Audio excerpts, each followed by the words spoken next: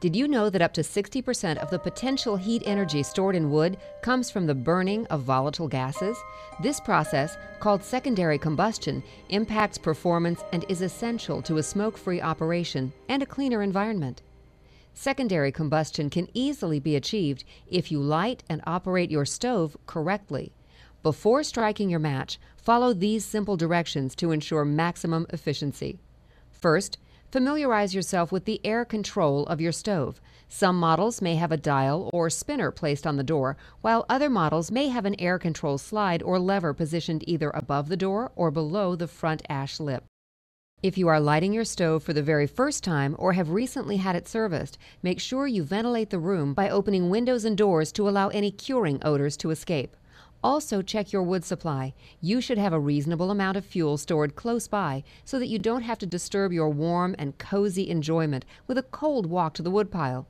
Initially, aim to store one split log for every hour you expect to burn during the evening. You'll be able to anticipate your on-hand wood needs after several fires.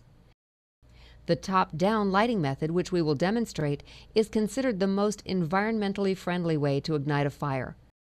To start, you will need several medium-sized split logs, 5 to 10 sheets of newspaper that have been rolled and knotted, and approximately 2 to 3 pounds of chopped firewood sticks or kindling. Place a couple of base logs front to back on the bottom grate of the firebox, leaving a 3 to 4 inch gap. Next, create a crisscross style kindling stack across the top of the base logs using approximately 2 pounds of dry kindling sticks, keeping the gap open in the middle to position the knotted newspaper sheets.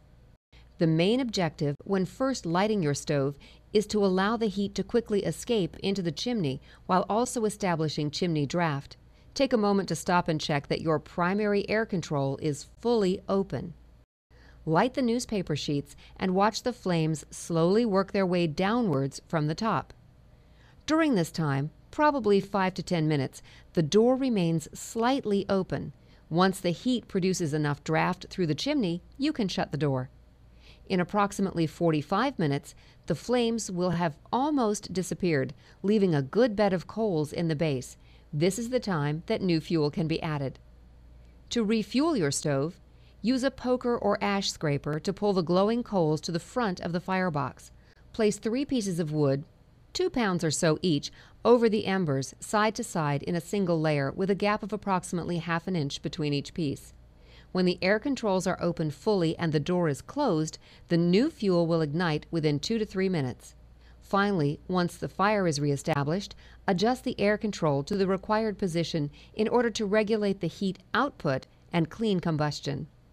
For a small investment, you can take the guesswork out of the firing process and add a stove thermometer that indicates the correct operating temperature or zone your stove should be in.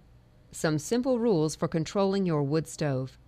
Low heat output equals less wood and less air. High heat output equals more wood and more air. Also, remember to always maintain a bed of glowing wood coals.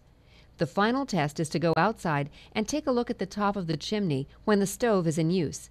If you are using your stove correctly, you will not see smoke.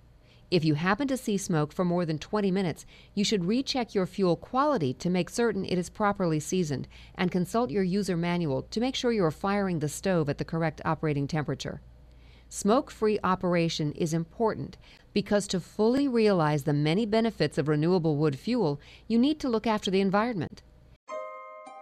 If you have questions, problems, or concerns when lighting your new Morso wood stove, please call your local Morso dealer for assistance.